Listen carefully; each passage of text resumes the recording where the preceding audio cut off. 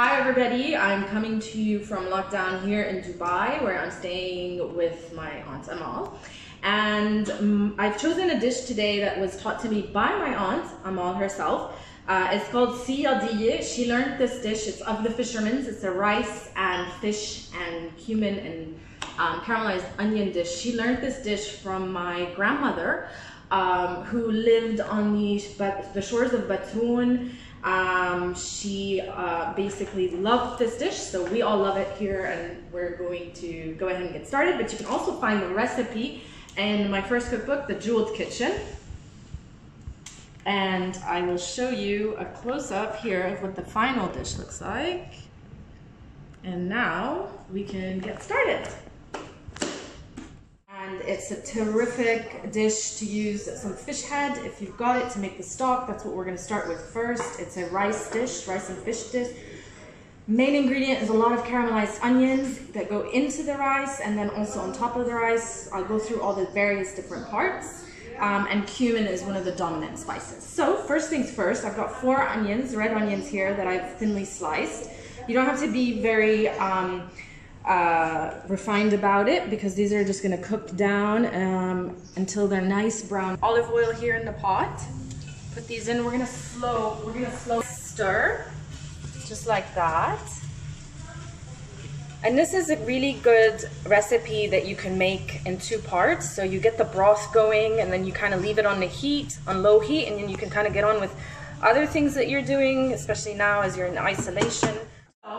Meanwhile, what I do while those are slow cooking, I get all my spices together. Now, traditionally the recipe usually just calls for cumin, and I like to use a number of different other spices. So here I've got some coriander, I've got a little bit of mustard seeds, some cumin, also here some hale or cardamom, and also some black pepper. So what I'm going to do is just kind of lightly crush that.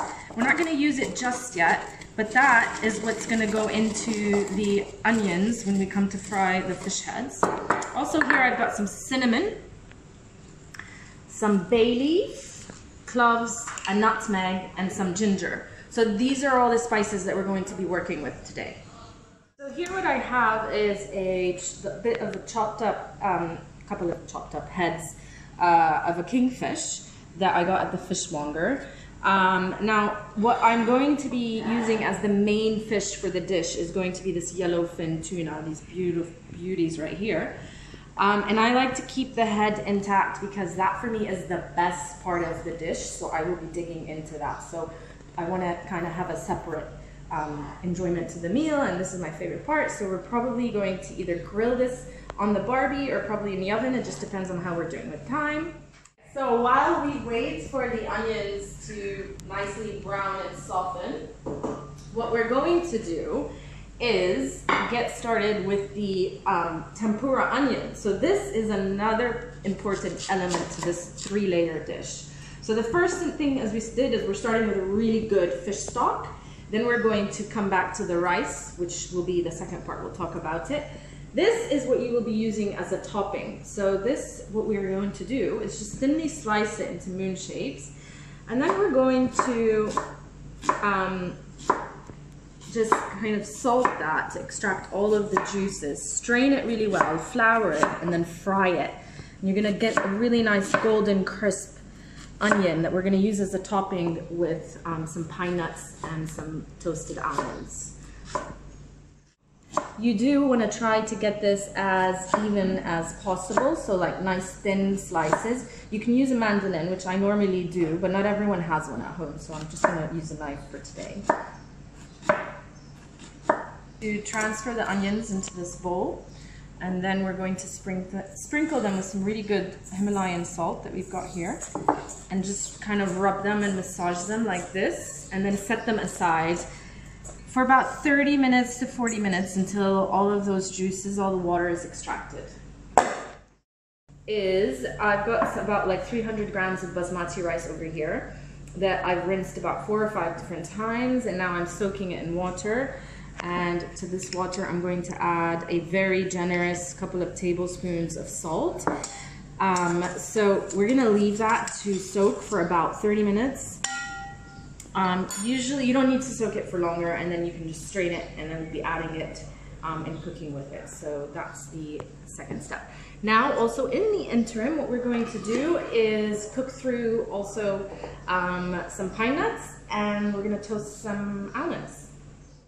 We're on medium to high heat, and what we're going to do is we're just going to drop some of these pine nuts in there and let them just swim in the oil. Give them a quick toss so that they don't stick to the bottom. And as soon as you see them just getting into that color, you want to quickly take them out, turn off the heat, and you can start taking them out. Perfectly golden. Beautiful. Fabulous. Our onions now, they've been cooking for roughly 20 to 30 minutes. So you want to do this part definitely before you go, you want to do this before you shower. So I'm going to leave half of that in there, and I'm going to take out this half. This is going to be tossed into my rice. So this we're going to save for later. So again, big part of this dish is the onions, the cumin, and obviously it is a fish-based dish. So a very good, rich, delicious fish stock is a necessity. So here we go. We're leaving these lovely browned onions in there. To that, we're going to add our chopped fish heads, like that. Give it a nice toss. Get them nicely coated.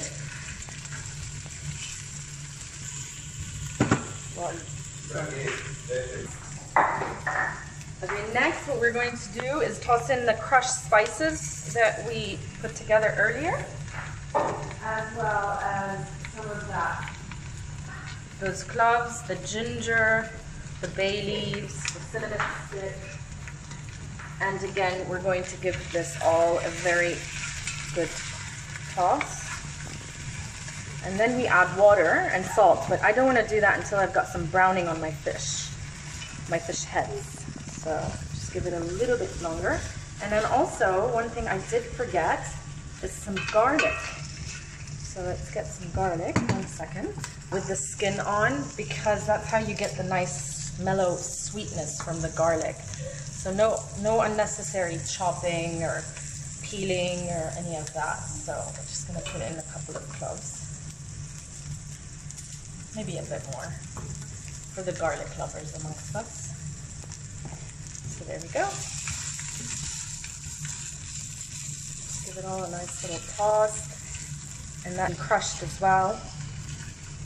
And this is all going to get discarded. So when we finish the stock, when we slow cook the stock for a couple of hours, what's going to happen is we're going to discard all of this. It's going to cook down into mush. And what we're going to have is a very nice, clean stock to work with to cook the rice in.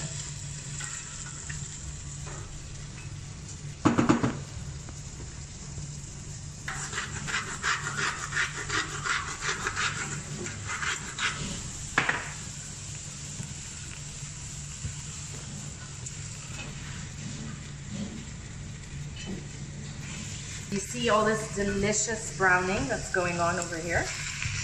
And now what we can do is go ahead and add about a liter of water.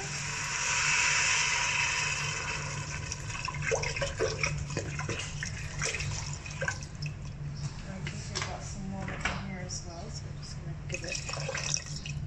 Okay. And we're going to bring that to the boil. We're going to remove any kind of scum that may develop at the top, and then we're going to cover it and we're going to cook it on very low heat. And I like to cook it low and slow for a couple of hours. Sometimes I do actually add just like a splash of balsamic vinegar, so we can go ahead and do that now also. And I mean, you don't want it to overpower. This is just to give it a nice rounding. So it gives it a nice sweetness and a bit of acidity, so it breaks up all the richness in the stock.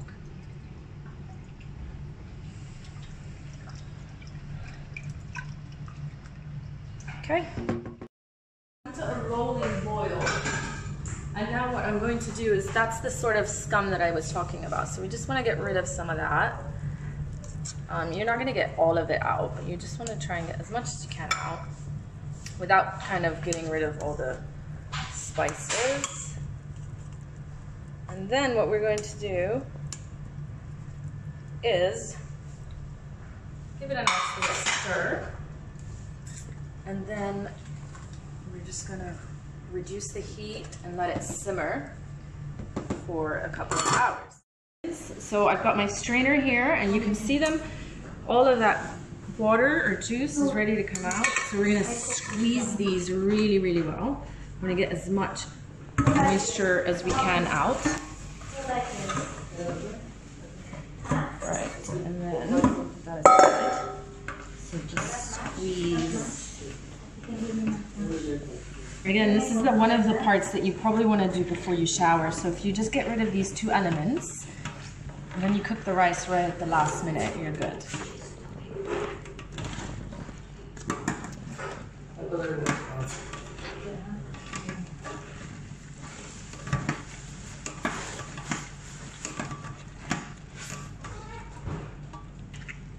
Wow, see how much juice we're getting out of this. Paper towels, and what I want to do is just get, again, as much moisture as I can out of these before I dust them with more flour. Well, with flour. So we're just going to pat these dry like that. There we go.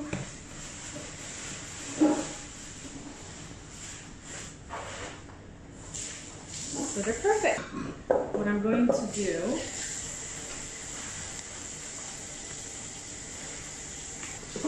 to this mixing dish here, and what I do is I just dust it like that, and I take these. I've got my oil heating over there. Just before frying them, I just toss them in the flour like that, separate them as much as I can, and give them a good deep fry. So we're just going to head on over there in a second. And the strainer just helps you kind of flour so that it doesn't get too cakey, because you don't want too much flour. So you want them coated nicely, but just enough, so it helps you kind of control that level there. You can see here I've got my onions dusted in flour. I think my oil is ready. Yep. And what I want to do is I want to do this in batches. Again, you want to have everything ready. So paper towel lined plate, my quick strainer, and then I just flip them quickly. Just separate them as you go. They only take a couple of minutes, so you can't do this and walk away. You need to stay on top of it. And until they're really nice and golden, you want to make sure they don't go brown. You can do this ahead. So this is why I always do these elements right before, and then I come back to the dish right before it's time to serve it. So we'll talk about that again in a bit.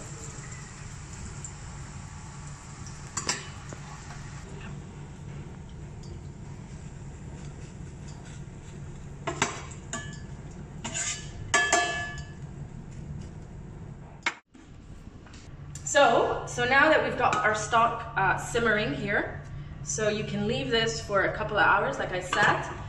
All of the other elements that we've prepped ahead, and what we do is right before, about like 45 minutes before you want to sit down and eat, then you just come and you assemble everything. So we've got the onions that we removed before we added the fish to create the stock. So we've reserved half of those onions.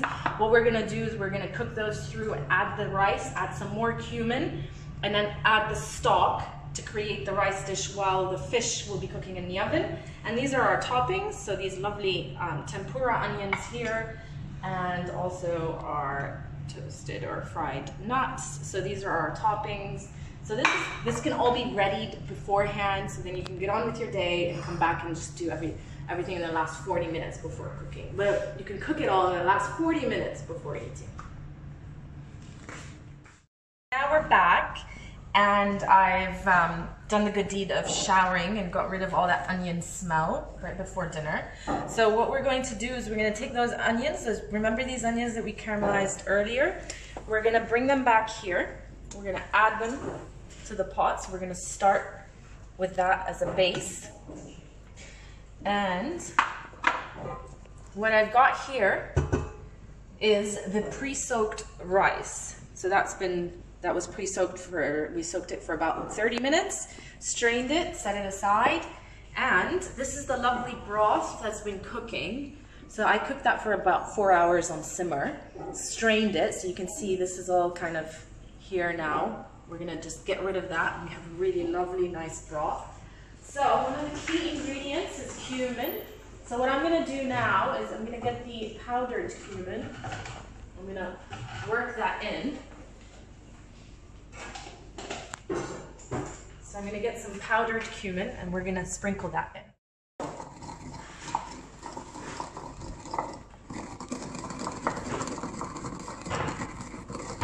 It looks like I'm out of ground cumin, so what I'm going to do here is just crush about a tablespoon of cumin seeds, very roughly like that, and then I'm going to toss that in with the onions just to get all those oils and the aroma coming through. So yum, I can smell it. Beautiful. So just let that add the rice. Now we're just gonna add that rice, just like that.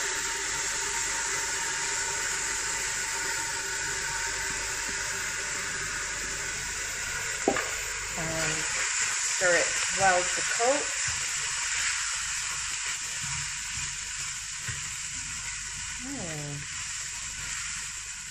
Level the rice as much as you can, because I like to eyeball. I don't like to go with precise measurements on this.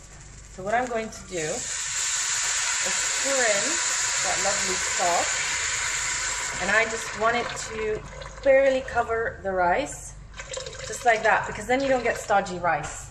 That's perfect. My pot's a bit too big for it, but it's okay. I'm reusing the same pot, so you know you can do that at home, so you're not got too much dishes to wash up. And that, for me, looks perfect. So it's just covered the rice, and that's fine because the rice has soaked for 30 minutes, so it's already gone a bit through the absorption method. So that's it. So now we're just gonna cover it and let it cook for about 20 to 30 minutes. And then we're ready to assemble our dish. Okay, so for the final step, the rice is on. It's cooking. It needs about 20 minutes, 20 to 30 minutes. So in the same time, I've prepped this.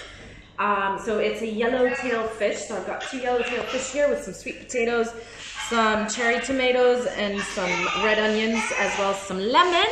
And this is going to go into the oven for about 25 minutes. I've set it preheated to 200 degrees Celsius, and dinner is set. We're going to assemble this. So I've cooked the fish for about 25 to 30 minutes, and then we grilled it for about 10 minutes on high. This here is the finished rice. So we're just going to do that, get it in there, round it nicely.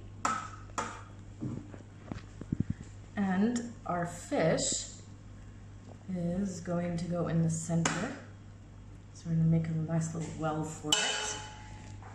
And I think this fish over here looks the best. So we'll take that baby out like that, plunk it in there, and then we will dot. So we can just wipe this down afterwards. So get some of these veggies in there.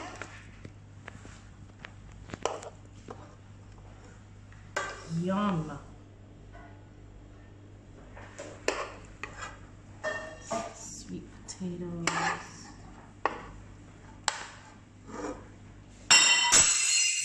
Bring them in here. Done. Okay.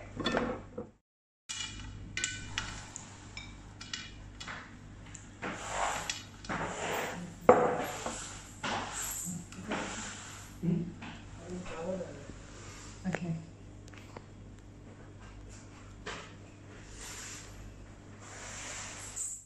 And there you go, our Seeyadeeyeh ready for serving. صحتين.